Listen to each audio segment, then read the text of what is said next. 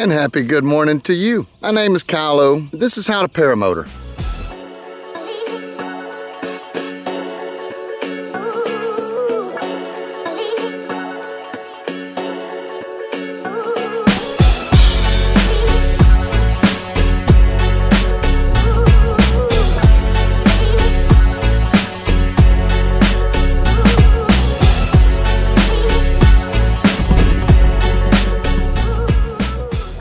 The first thing you want to ask yourself is, am I ready to paramotor? Am I physically capable? Am I fresh? Am I sober? Have I got all my senses keen? Am I woke up? This is an early morning flight. I've had my coffee. I've not moved around a lot. I like to kind of maybe kick around a little bit, get warmed up. I don't get my gear ready the day before because I like to get it all ready the morning of. That allows me to get the blood flowing. If it's low wind and you got to break into a sprint, maybe you trip and fall because you don't have the blood flowing to your legs yet. I like to get everything set up the morning of, not the day before. Like if I'm putting it in the truck, if I'm moving it around, if I'm filling it up, I'll do all that stuff the morning of if I'm doing a morning flight. You know, afternoons, not so bad because you're fresh. You've been up through the day, hopefully.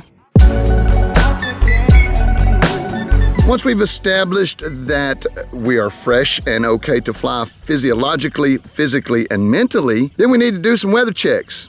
We need to check surface conditions, terrain, winds aloft, thermal activity. All these things play a part.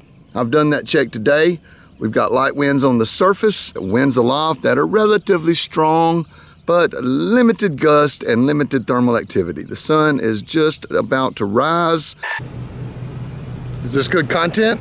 I'm on a drug run. I got to return some drugs down to this other pharmacy, and I thought it'd be a good time to shoot a vlog along the way. Oh, cool, I can use it as a rearview mirror. So I don't want this to be used as an instructional video, but these are some fundamentals, some basics that everybody needs to do if you're gonna have a successful paramotor flight. Visual observations, even beyond that, you wanna look for precipitation. Anywhere within 100 miles, you may get a gust front, so look for that on the radar. High resolution radar shows them even better. Check your winds aloft. If they're all blowing the same direction and it's not increasing at any sort of alarming amount, then you're probably good. Not experienced in checking those things, get with somebody who knows how to look at it. Strong winds aloft can cause massive gradients, wind shear, and trouble. So look for that. On this particular day, there was none of those shenanigans. It was just a buttery smooth day.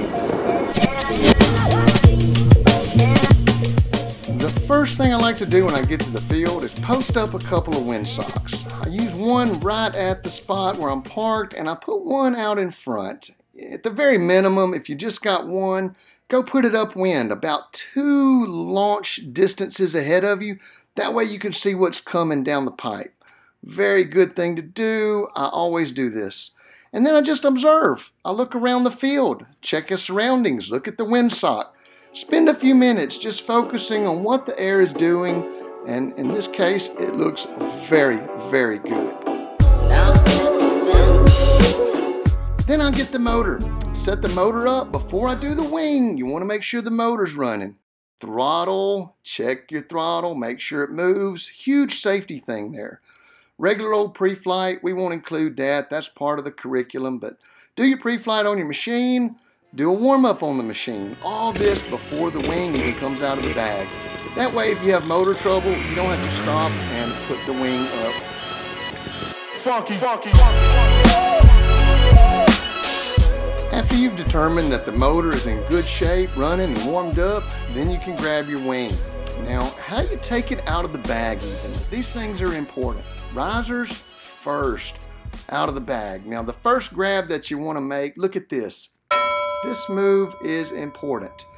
Grab your line so that you've got room to make loops. Look at how I'm making the loops, and they're nowhere near those risers. The risers are near the ground. They're not on the ground. But you can put the whole thing in one hand, and you want to treat it as 3 separate pieces. The wing, the lines, and the risers. When you lay it on the ground, this is also important. Everything is important. Look how close my risers are to the wing. Look at all the slack I have in the lines. This is how you lay your glider on the ground. If you stretch those lines out, you lose. Clear your leading edge. leading edge, line overs, this can all be prevented on the ground. Now watch this move. See how I'm picking the glider up before I lay it down? Do this instead of dragging it. If you drag it, it wears out faster. You'll cause abrasion on the surface of the wing. So anytime you're moving the wing on the ground, get some air under it, back up, then lay it down. Obviously they're going to drag around a little bit, but any bit of prevention is going to be helpful.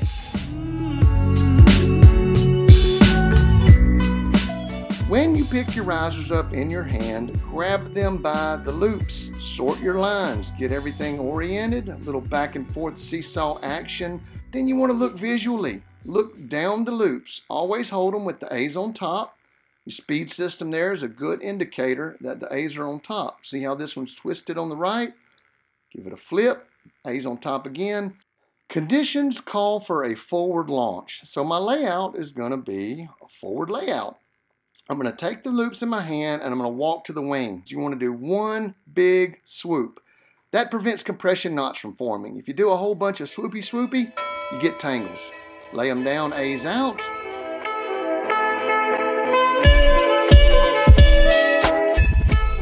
The more closely you get the wing laid out to a perfect shape, the easier air is going to go in those holes. Every single cell opening needs to be stretched out tight. Pull your center back. That way it's the first thing to come up. I'm also aiming it into the wind. Make sure that it's pointed where you want to go.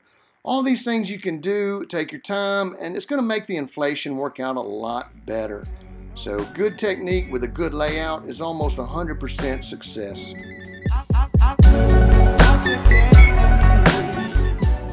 Once you have the wing laid out properly and satisfactory, then it's time to put on the motor. Some people really struggle putting on the paramotor. It's a lot simpler than you think. You ever put on a tuxedo top? You get your arms or your hands in the holes down to your elbows, just like this. You don't put it all the way onto one shoulder, and then you can slide it on equally on both sides. Obviously, I've got my helmet on already. I've done all the other things. These are the order of operations. Your motor's warmed up. You know it works. It's pre-flighted.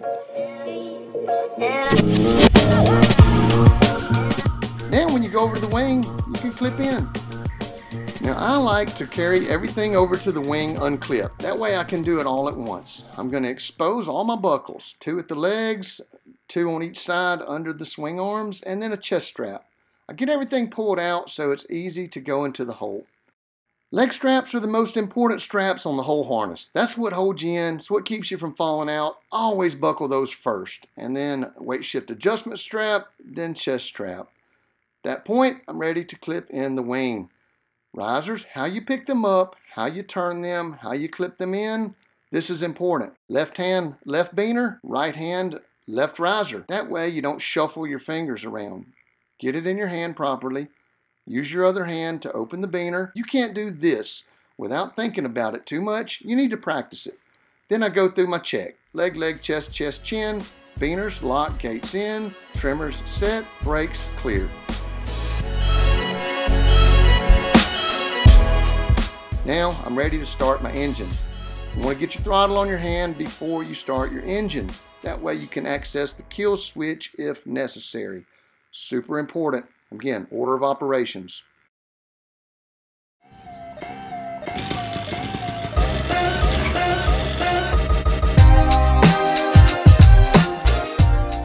While the motor's warming up, I'm going to acquire my controls. It's very important how you hold the toggle under the throttle.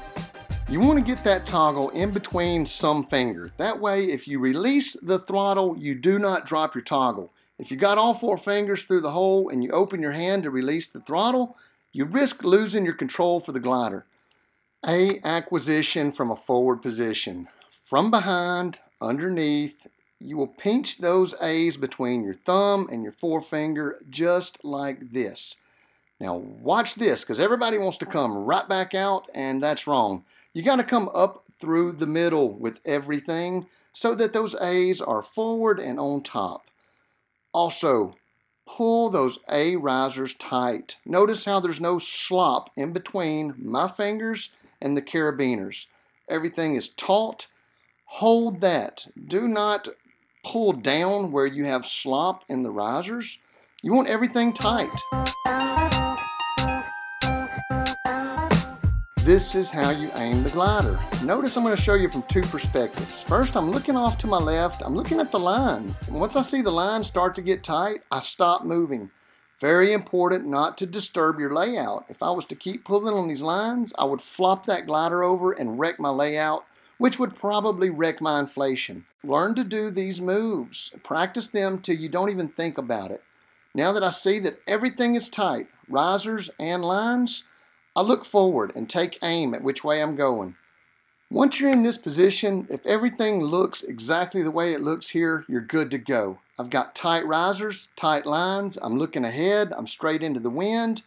I'm going to take a couple steps back now.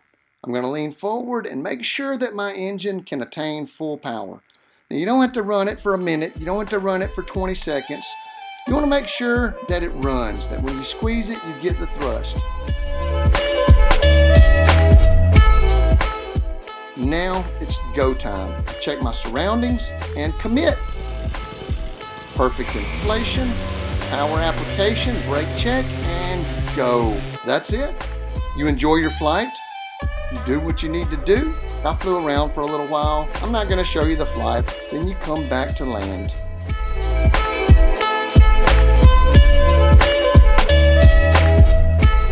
Just a notation about making a good approach. If you make a good approach, you'll make a good landing. Watch my flare. Notice how I don't do the flare until I'm almost on the ground. Flaring too early is the #1 cause of having a hard landing. So wait on it. Just wait on the flare and time it correctly. This is a great time to do a play-by-play. So look at my hands. Let's focus on my hands. They're up. They're all the way up. They're touching the pulleys. They start to move now, and they just start to move. Look at the way my descent slows. I'm not going up, but it's slowed, and now I'm level, level, level. Now I'm starting to finish, finishing as I contact the ground. That's what it is. If you go up, you went too fast. If you crash into the ground, you went too slow. You want to time it perfectly, and you do not want to start your flare until you're 3 to 4 feet from the ground. That's it. If you do it at that time and wait, it'll be good. Once you land, the first thing you want to do is put your toggles away. Put them on the keepers, magnets, buttons, whatever. Then you can unclip. I've retrained a few students from a few different schools, and they were never taught how to set the paramotor down. Reach out, grab the hoop with one arm, take the other arm all the way out so that the motor is hanging on one strap on one shoulder. This allows you to see visually exactly where you set the motor down on the stool so that you don't miss. I like to address my harness. I like to fold it up, put my leg buckles, all my buckles, my throttle. I tuck everything down in the seat. That way it's not dragging on the ground and getting damaged. These Dudek power seats have these nice little rings. I like to use them to hold the harness up off the ground. Let the motor cool off and put it away. A little post-flight check, all good. In this situation, I'm not going to bag the glider because it's damp, it's wet. I've had it in the dew. I can feel the moisture on me. You never want to bag a damp glider because it could mildew. So oftentimes when they're wet, instead of bagging them, I'll just throw them in there, let them dry, or I'll kite them after the dew burns off. Maybe go fly them again for a mid-morning flight. But ultimately when you land, you know, if the grass is dry then, put the glider away. If you're new, don't do that because by the time the dew dries, the thermals are kicking up. You know, you've missed your window for safer opportunities for landing. But that's how you paramotor. Just had an idea for a video. I hope it turns out good. Thank you for subscribing, liking, and thumbing up the video. I think that's the same thing, right? If you like it, you thumb it up. I'm half retarded in the mornings. I apologize for that. I tend to sharpen up as the day goes on. Please forgive my ignorance of, YouTube vocabulary. But I hope you enjoyed the video either way. I make them because I enjoy making them. I fly because I have to. I hope you guys got something out of that. Maybe you learned something. Maybe you already knew all this stuff. Otherwise, I'll see you in the next one. What's up, everybody? Kyle out.